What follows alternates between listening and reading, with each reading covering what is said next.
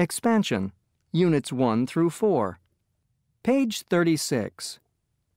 2. Reading. English everywhere.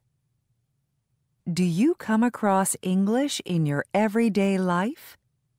Some teachers and students complain that they don't use any English outside the classroom. Think about it.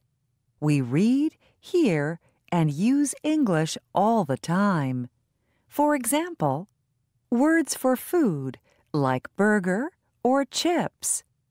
Computer jargon that is also used in general English, such as window, mouse, click, drag, etc. Words for clothes like jeans or t-shirt. Short greetings or abbreviations like hello or okay. Think of all the video games, social networks, websites, and other material on the Internet. When students search for information, they look up sources in English. Most of the films and programs on cable TV are available in English.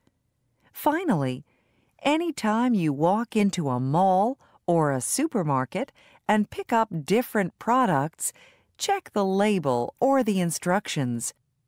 Most of the information is in English. English is everywhere, outside the classroom.